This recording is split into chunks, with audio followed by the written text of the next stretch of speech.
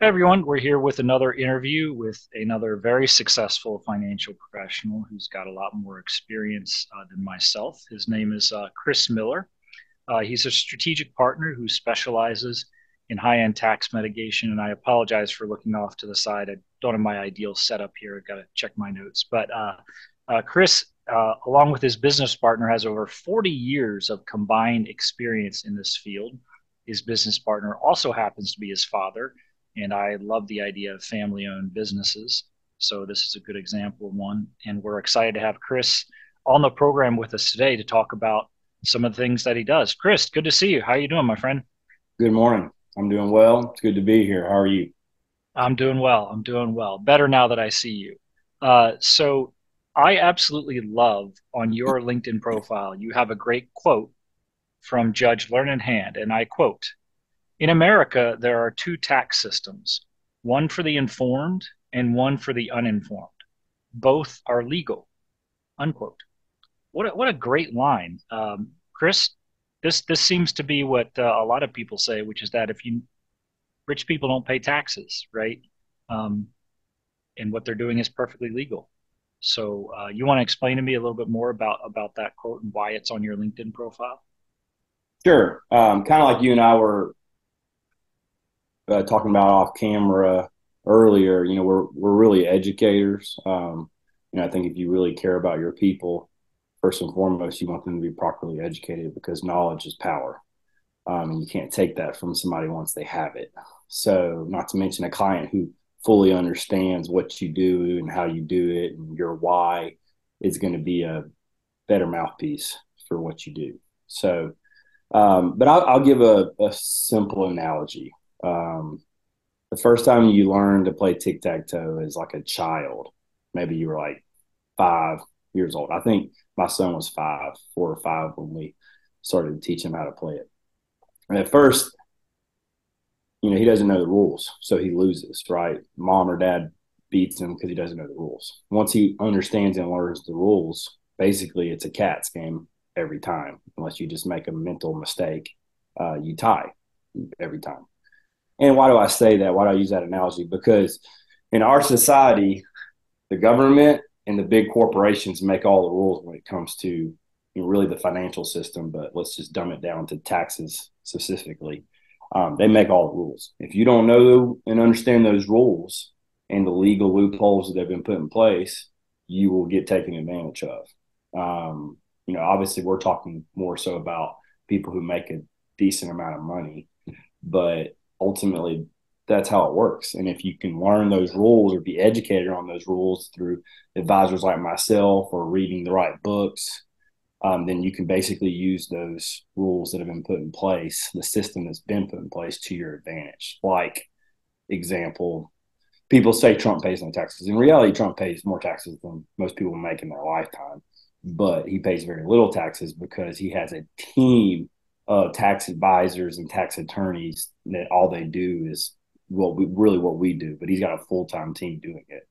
So, like when he buys I think it was the golf course, but there was a cemetery attached to the golf course, and he figured out because there was a cemetery, he could basically zone it a certain way, and it allows it to be all deductible. That he doesn't pay Mm-hmm. any Mm-hmm. taxes on that. So Right. things like Right. that. So, um, does someone can someone obtain and have all the knowledge in the world?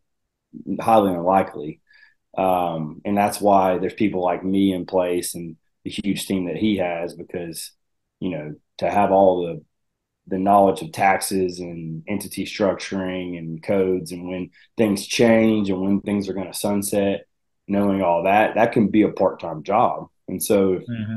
Mm-hmm. Mr. Smith is making $500,000 a year as a CEO or whatever business owner, does he have time to keep up to date with all that stuff? Probably not. And that's kind of where Mm-hmm. we come in. So Yeah, yeah, and I think um, you used a word that I wouldn't use myself. Like you said, loopholes, right? Usually, I don't view it as loopholes because usually what we're doing with tax mitigation conceptually is very simple, right? And there's always like a good justification for it. It's not we're taking advantage. Maybe we're avoiding being taken advantage of ourselves, right? Um, but what I like to say is, I know you and I, a lot of what we do is specially designed forms of life insurance. Well, what does life insurance do? We're taking care of widows and orphans, right? We're taking care of widows and orphans. Well, of course, there should be tax mitigation involved in that, right? It would be incredibly unjust for a death benefit that goes to a poor widow and her four orphan children to be taxed, right? Like that would be absurd. So, of course, when you think about it conceptually, what we're doing makes perfect sense, right? So maybe that's a good segue into you maybe talking, high level conceptual. What are some of the strategies that your team employs to help people keep more of their own hard earned money? Um, Good question. So first and foremost, loopholes is not a doesn't have to be a negative word, negative phrase. That is the term that tax advisors and attorneys use. There are legal loopholes and there are loopholes that get you in an orange jumpsuit. But the way it really works is the government creates a new tax code. Tax attorneys basically figure out the loopholes in that. It's not illegal. There's nothing wrong with that. That's what they're paid to do. But for every tax code that's created, there's usually some way to work around it or to create efficiencies tax wise is what I'll use. But we're not talking offshore accounts. We're not talking anything, we don't even really do conservation and it's just because everybody I think I'm working with right now is dealing with an audit from years ago that their CPA recommended that, do this conservation stuff. So, yeah, just give a couple examples. Really what we specialize is in 6 to 7 figure tax deductions. So we're more high level tax mitigations. Our average client's making, at least $1 million plus. And then we also have clients that, are trying to sell assets that have large cap gains. And we can essentially show someone how to sell a business, for instance, for 100 million and pay, basically zero capital gains, which is powerful if someone's making, $100 million and their capital gains is going to be well over $20 million. But just to give some examples, so we'll do, we like one where we use a strategy that is called private reinsurance. And really what is this about is during COVID, for the first time, business owners, the government can basically shut me down due to a virus and shut my business down, shut my revenue down. For instance, if you were in an import-export business, you weren't probably making any money during COVID, but you still have employees and payroll and whatnot. So they'll allow you to create, basically partner with a legit property and casualty commercial insurance company, create your own private insurance fund. So say you could put $1 million into it. That's $1 million tax deduction off your business income for that year. And why do they do that? Because if something like 2020, 2021 happened, you can dig into that $1 million to pay your employees to get you through, to keep you from going under, because the government doesn't want businesses to tank. Like, they need businesses to do well. It's good for the economy and it's good for their taxes. So they don't want us to, not succeed. So that's one example of a way that we can create a 7-figure deduction that's pretty cool that we've done with a lot of our high-end clients. Another example would be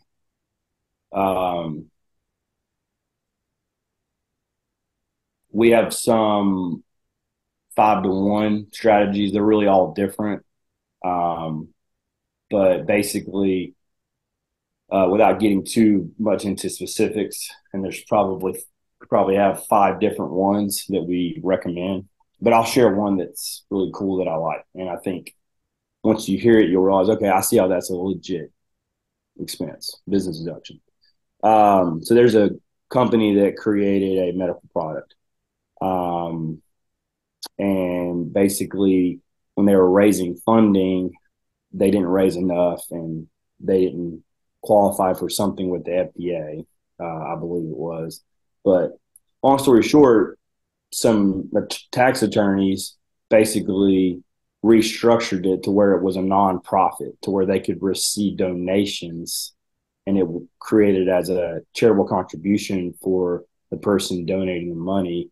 But it basically allowed this medical product to continue to be created, and it's donated to really victims, all over the world. Like for instance, a lot of it's going to burn victims in Ukraine.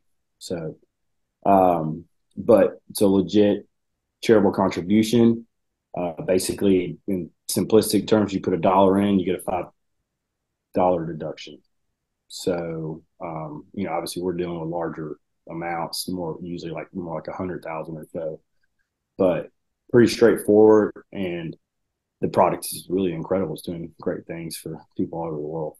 So, those are a couple of examples of anywhere from 6 to 7 figure deductions. So when you're working with your clients, what do you want them to understand? What are you trying to teach them so they can get it, so to speak? I want number one, I want people to realize that there's the financial industry of CFP, stockbrokers, assets under management, all those people. There's the tax industry of CPAs and accountants, tax attorneys. But those industries are two separate industries. There's really not a bridge connecting them. So first and foremost, I want them to know that I'm the bridge. We're the bridge. We connect the two industries. We're trying to create efficiencies in both those industries, marry them together, and ultimately create significantly more wealth for our clients, which is really the big picture.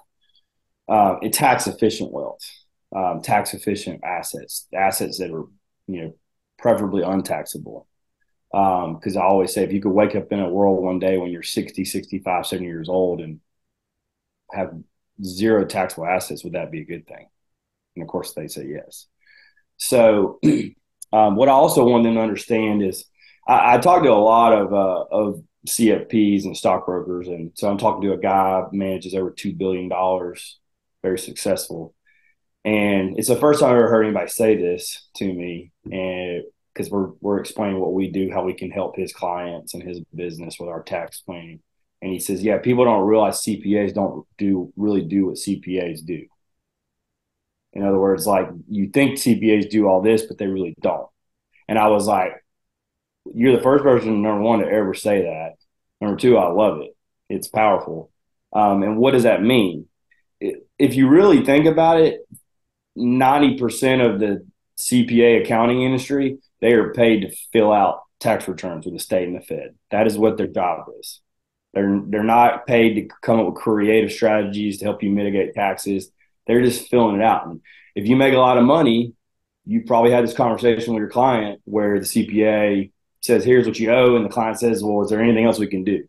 And the CPA says, you're welcome to figure stuff out, like research, run it by me, kind of thing like that. Like it's their job, not the CPAs, which is ironic. But really, that's what they do. They're just filling out returns for the state and the Fed. That's it. So they're not doing high-end mitigation. They're not creating six-figure deductions typically. There are some, and I call them unicorns because they're rare. But for the most part, it's important for people to understand that. Going back to the education piece, we want people to understand, number one, it's very important that your finances, your retirement, everything in that world that pertains to money is efficiently connected to your taxes.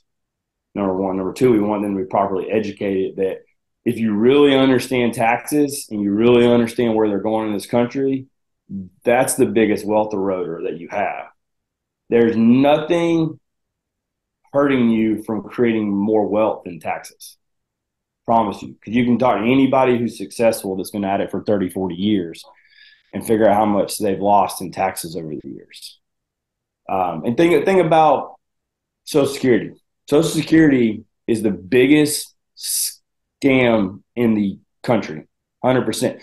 Our government is purposely crippling every normal American that's not already filthy rich, purposely crippling them financially with that system because it doesn't work. It's never going to give you back what you paid into it. You're never going to get anywhere close to it back. If you're young enough, you're probably never going to see it. They've already bumped the age farther out. I'm not planning on it. If I get something, icing on the cake, but I'm not at all planning on that as far as my retirement portfolio goes. Um, what's crazy, if they took that money and they put it in an investment for every American that worked 30 to 40 years would have over $1 million at retirement. That's what's Right. crazy. And the return on that investment wouldn't have to be high at all. Just a 6%. modest, yeah, just Yeah. a modest return. Five, Yeah. 6, 7%, and they would 100%. Yeah. Um, I thought one of the things that you said was really interesting about you being the bridge, because that's something I see a lot is um, everyone kind of has their specialty, so to speak, but there's not a lot of coordination. And I think people like you and me, that's what we try to do is take a big picture approach. And we're not going to pretend to be an expert in every subject, but we have to account for everything in your financial picture. So to your point, we create efficiencies. I like to bring up my experience being a strategy consultant working with Fortune 500 companies. And a lot of what I was doing is being the guy who was taking a big picture approach. Every team is kind of working almost independently. They naturally get kind of siloed. And just by looking at it big picture, you can create efficiencies among the different teams. I think there's something very similar going on here where you have kind of siloed industries and they're all doing their thing, but you're the guy who's coming in and looking at it holistically and saying, how can we create a more efficient overall strategy, right? right, 100%. Primarily pertaining to taxes or creating untaxable assets, or we're helping a client hold on to more of their money that normally would go to the government. That's our primary thing because there's just not a lot of people doing what we do, to be honest. Yeah, so I want to throw out something that we didn't talk about this before, so I'm going to blindside you a little bit, but I think you and I may have similar views on this. What if, because I see people like this who are making very good money, and so their solution to avoiding taxes or mitigating taxes is, well, I'm just going to max out my retirement accounts. And you tell them, well, maybe you should look elsewhere. Like, well, no, because then if I don't max out my retirement accounts, I'm going to pay more in taxes. Well, what would you tell someone like that? Sure.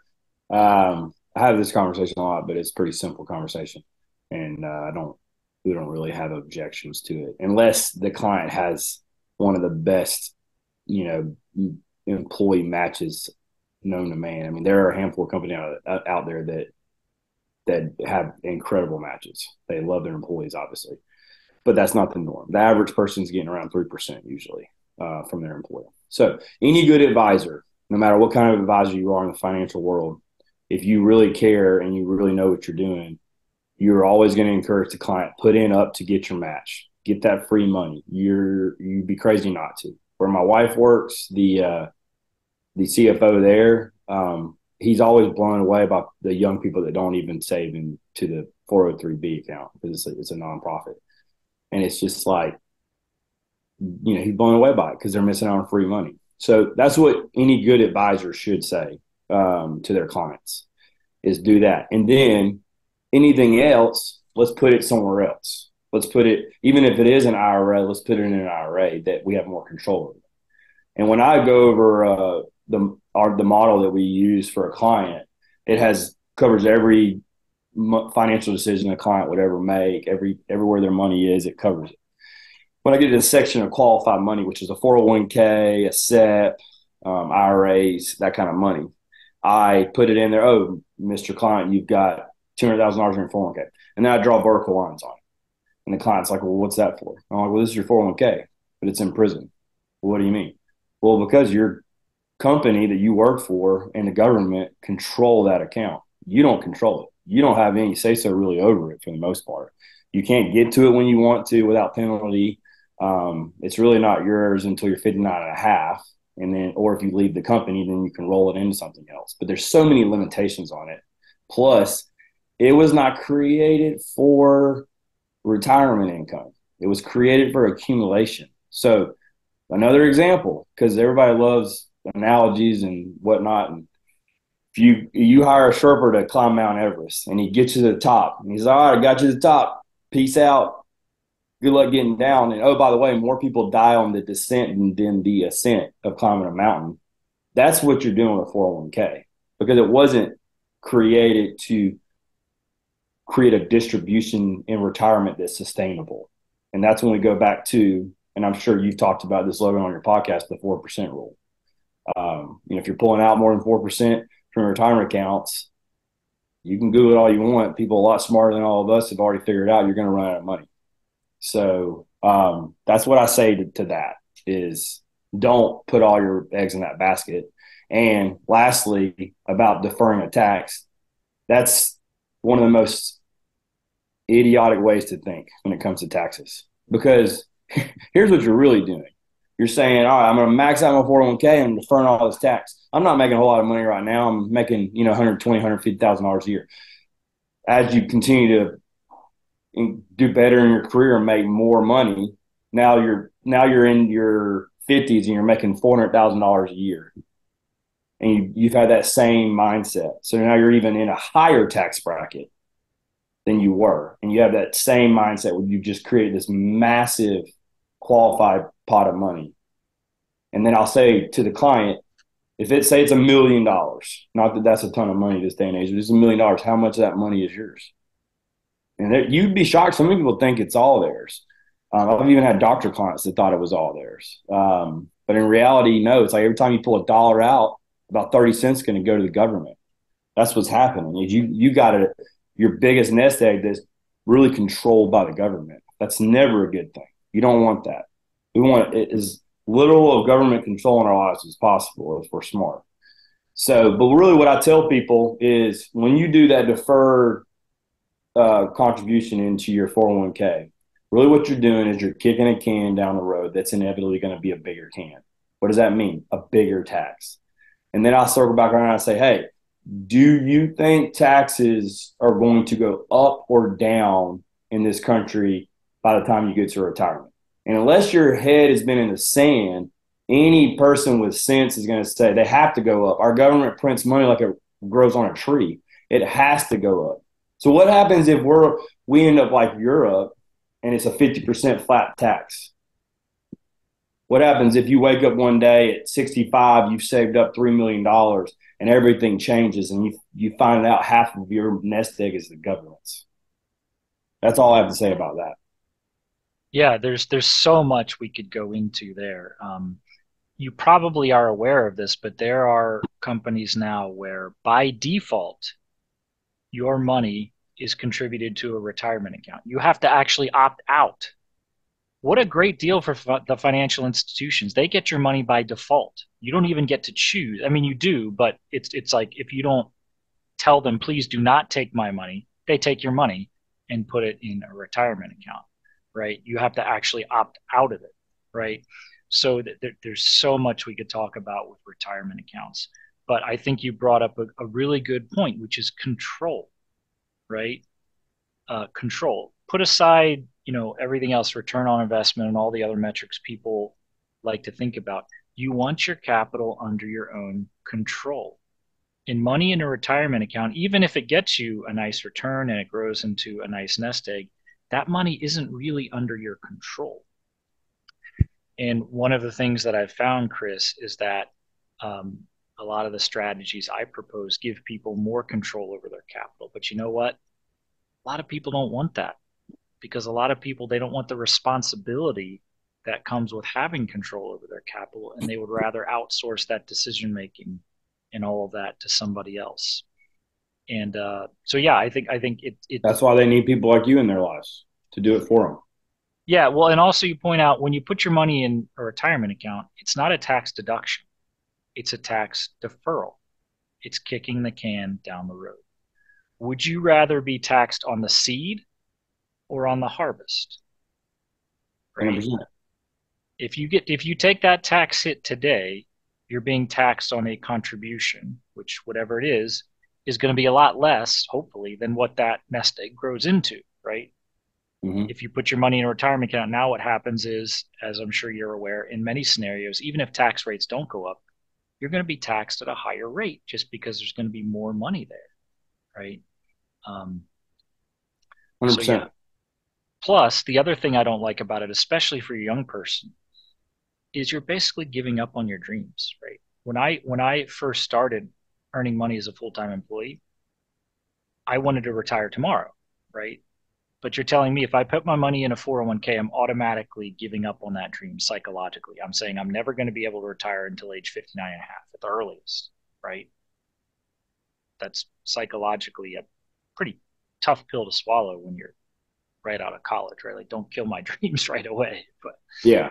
In But reality, while you're young and not making a lot, you should be saving in a Roth or a Roth like investment um, every year that you're able to. Because eventually, if you're going to be successful, which is, make husband and wife make a little over 200,000, they can't put in a Roth. Your only option is a backdoor Roth. So at minimum, you should be doing that. Also, if your company offers a Roth 401k option, you should switch to that. I promise you, there's not a single person in the history of America that woke up at 65, 70 years old and had millions of dollars that was untaxable and complained about it ever. So, yeah, but I say Roth Light because there are alternative strategies that are just like Roths. Most people don't realize the original Roth chassis was actually supposed to be whole life. But as hopefully most of us are aware, and at least you and I are aware, Wall Street has its hands in everything, has a lot of control and power. And so they somehow convinced the creator of the Roth to basically use traditional funds and securities.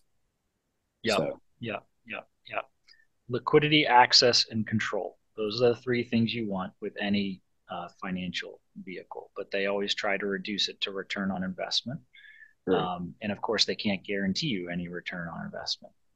Agree. But nonetheless, they tout it like it's a fact that it's just going to go up. I don't know, 12% per year, whatever number they throw out there, which they can never prove, of course. Um, so, the last thing I'll ask you, Chris, is what got you into the business? Like, what are you passionate about? Why do you do what you do? Yeah. I'm in general a passionate person, whether it's about my business, about my family, my sports team, my faith. It's who I am as a person. So anytime I'm talking about something I'm passionate about, I can't really contain it. It is evident that I'm passionate about it. I believe we really help people. I believe that we put people in a better position than they were before they met us. I believe they're better educated than they were before they met us. And I believe that they're saving significantly more taxes than they were before they met us. So those are all things that I think are good. They're good for the client. So I recently heard, I think his name's Jeff Henderson. He's a Forbes top 20 speaker. His background is in marketing. So like he was sort of the guy that came up with the idea of the little stuffed animal Chick-fil-A cows that get dropped down from parachutes in Mercedes Benz, or it used to be the Dome. He actually was one of the guys that came up with that idea because genius idea, obviously. And it's cool. But he has this whole thing about four. Are you for your team, your staff, your partners? Are you for your customer? And are you for yourself? Because you're really only as good as a healthy you. And I love it because when I heard him speak, I'm like, I was so in sync with everything he was saying because like we're for our people, we're for our clients so much. Like we really do life with our clients. Most of our clients are become lifelong friends because that's just the kind of people we are. We deeply care and we're very relational. Like we aren't just trying to have a transactional relationship with our clients like a traditional advisor does. Let's just be honest. They're product salesmen They're and it's not traditional. Don't right. use that word traditional. There's nothing traditional about the way the modern financial system works. I'm sorry, I had to cut you off there. That's right. Well, It's not traditional. the Traditional is a old good word. school, the old school Yeah. advisor, the way they are, they're just product salesmen, and it's just a transactional relationship for the most part. Sure, there's some people out there that are different, but I know a lot of advisors, Mhm. stockbrokers, whatnot. So I know how they tick, um, what they're about.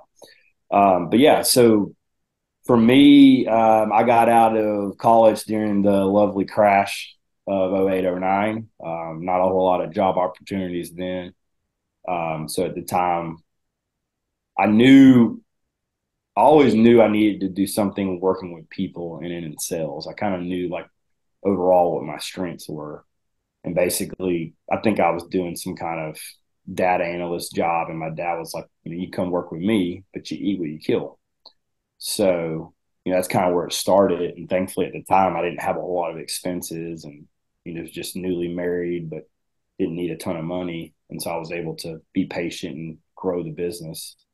Um, but what I did was I studied self made millionaires when I got into the business almost, 13 to 15 years ago, something like that. And I realized that the majority of them created their wealth not in the stock market, but in two areas primarily. They invested in businesses either for themselves or with partners, and they invested in real estate. So I knew going forward, all right, if I'm going to be in this financial industry as a whole, those are the that's a tried and proven way to create wealth. And so obviously most of my clients are business owners, so they're already doing that. And we do love real estate, and we think that there's a way to create unison using certain types of products, like we sort of alluded to, that can allow people to do all that. And so that's sort of who we are, but that's what we drive our clients to do. Let's create tax efficiencies. Let's save as much money as we can tax wise. Oh, we just saved 100,000. Now we have 100,000 to invest. What is the most efficient way to invest this money to where ultimately it ends up, preferably in some type of real estate portfolio? Um, and my clients love that because everybody wants to invest in real estate. I think most people just don't know how to. They don't know how to get started. So yeah, Yeah. that's kind of my why. So Awesome, Chris. Well, thanks so much for your time. Really appreciate it. I'm sure we'll talk again in the future. But this was Chris Miller, everyone. High-end tax mitigation strategies. You heard it from the man. And Chris, thanks so much for your time. Greatly appreciate it. thanks, Logan. Have a good day.